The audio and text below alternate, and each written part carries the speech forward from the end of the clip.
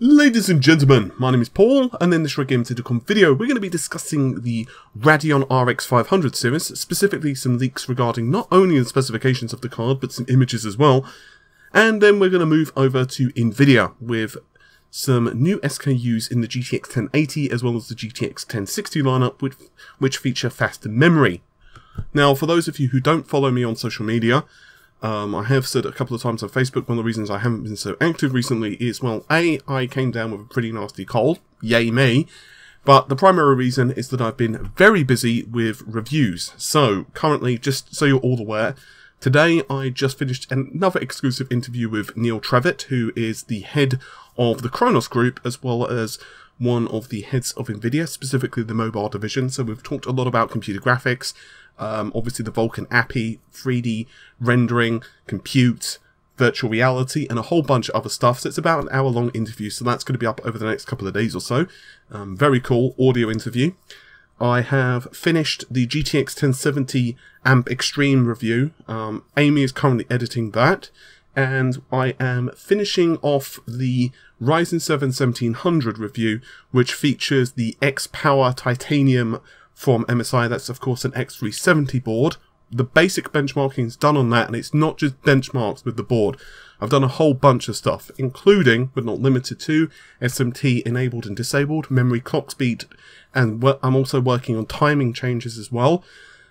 Different clock speeds of the CPU itself, as well as, of course, a review of the board. So there's a lot of stuff coming up on that, and also a couple of other full reviews that I can't really go into at the moment, but there is some more hardware coming. In other words, basically, I've been pretty much snowed under, but that's one of the reasons that, unfortunately, I've had to leave you in the lurch. But hey, you've at least had Amy, right? Anywho, let's begin with the... I think, actually, rather than going through the traditional order where we go through AMD first and then Nvidia, because obviously alphabetical order, instead I'm going to do things on the head. I'm going to set the world ablaze, damn it, and we'll go with Nvidia first. So, as you're probably aware, there were some announcements a while ago that Nvidia are now offering the ability for their partners, their board partners, to release GPUs with higher memory clock speeds.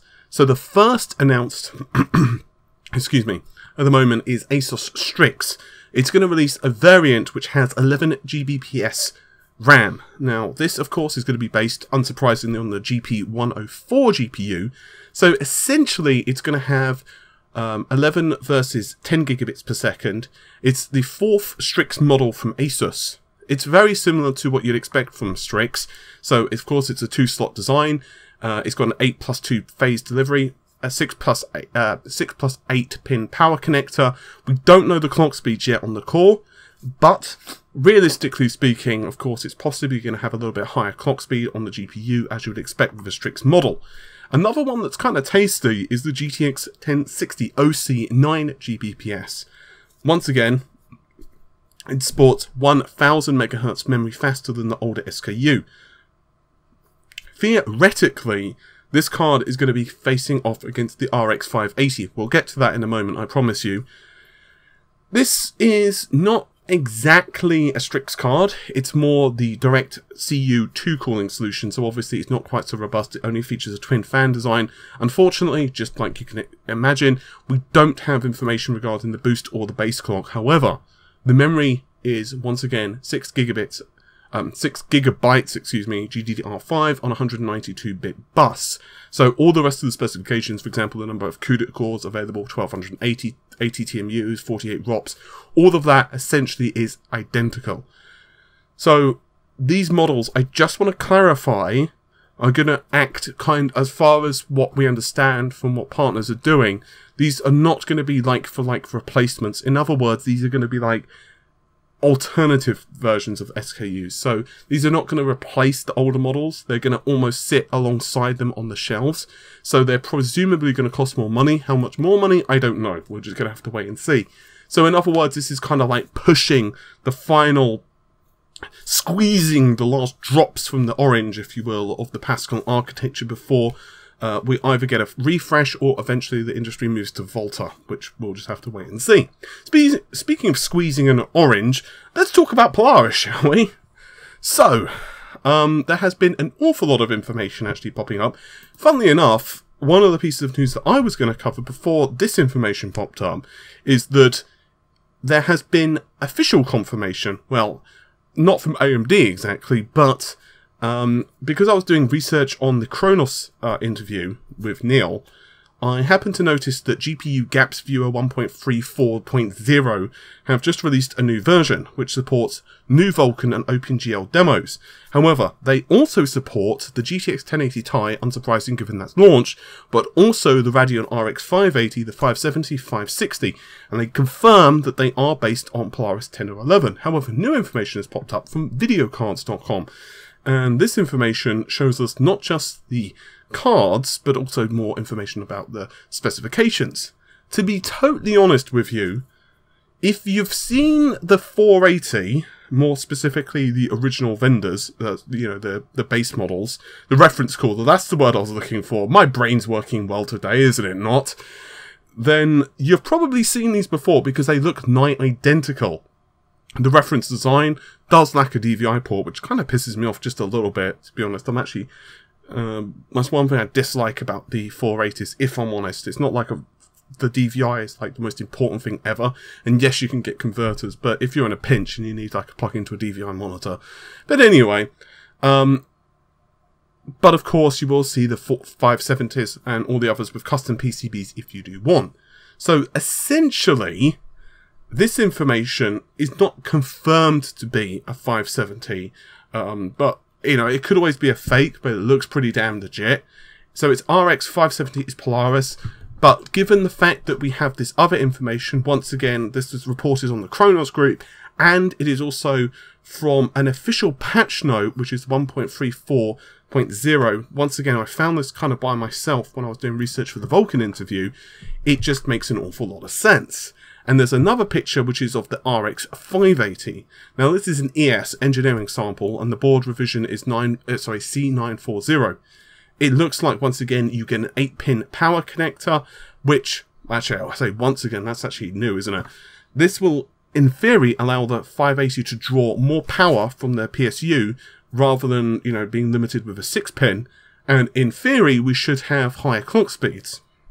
There is, however, a bit of a caveat.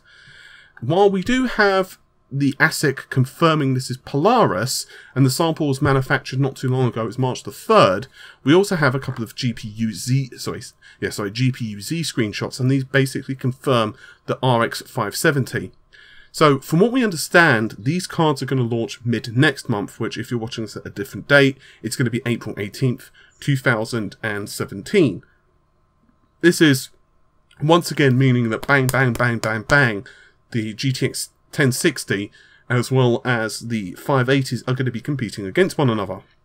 It's kind of weird, because what this basically means is we're going to get essentially a 580 replacing the 480, presumably. I don't think the two are going to sit next to one another on shelves. It would be bloody weird to have like a 480 and then also a 580 on shelves. And I think this is the reason we're seeing some drastic price cuts at the moment with the 480s. They're basically trying to probably cut inventory.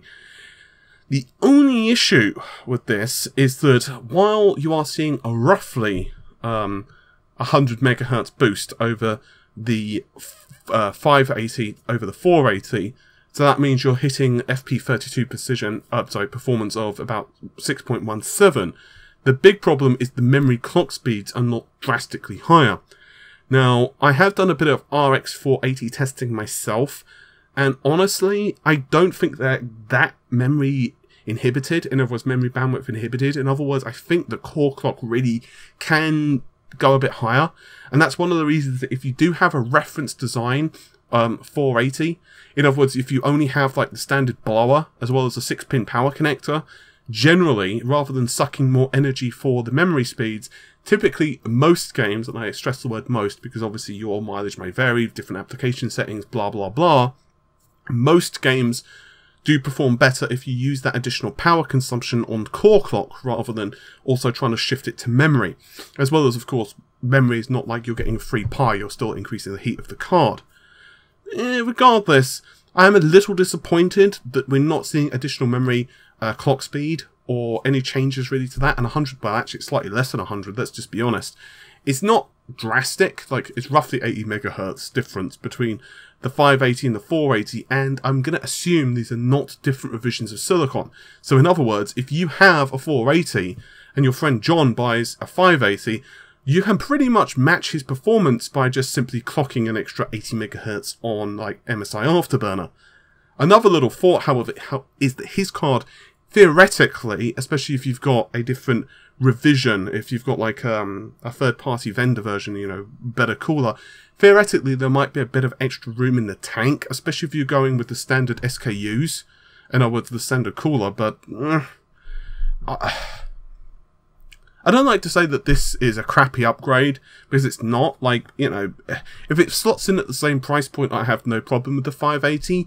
It's just an incremental upgrade, really. Let's just be honest. And the card that we're all really interested in is Vega. And I know I'm probably going to sound an awful lot like a broken record, but I really want to know what the hell the disparity is going to be between the Vega lineup and the 580. So, in other words, are we going to see like an intermediary solution between the Vega and the 580? And I know I've asked this before, but seriously, what the hell? I kind of expected to see the 590, and we definitely know Polaris 12 is not it. Polaris 12 was actually even slower than the 560. So what the hell, dudes? So we don't know anything about Vega 11 at the moment. That's kind of missing in action. So we can just wait and see. Anywho, I am bringing you all of the important life questions, don't you know? How many teraflops? That's much more important than anything else. Anyway, hopefully you've enjoyed the video. I'll see you soon. Take care. Bye for now.